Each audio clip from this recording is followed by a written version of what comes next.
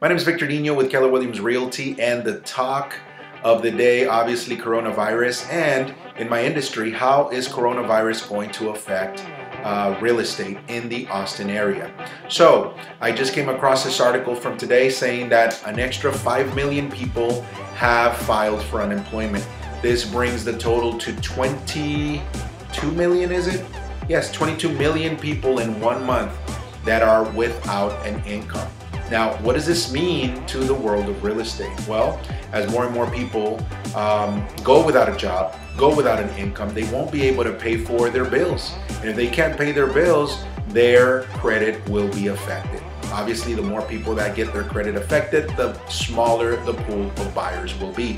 So therefore, what I'm thinking is going to happen, and I hope that I'm wrong, is that more people will be affected, more people's credit will be going down, and therefore the pool of buyers will be a lot smaller, which in turn will lead to lower priced homes. So I think that we will have a decline in prices. Now, for some buyers, if you just think about the price of a property, you might think, well, I'm gonna go ahead and wait and buy later.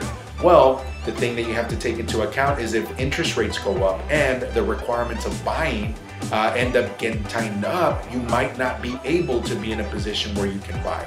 Now, there are people that are currently employed today that may end up losing their job several months from now, so therefore they may not even be able to buy for years down the line if their credit gets affected.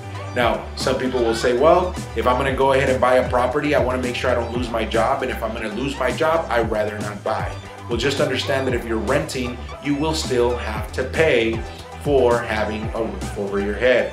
So therefore, you have to decide, do I want to go ahead and take a chance, buy a property, or take a chance and just keep renting, knowing that I might not be able to buy down the line. So Chase just announced, a couple of days ago, I saw an article where they were requiring some borrowers that they need to have a 700 credit score. Just so you know, there's a lot of programs, or has been a lot of programs, where people can buy around 600 credit score, give or take maybe 20 points, and they can still qualify.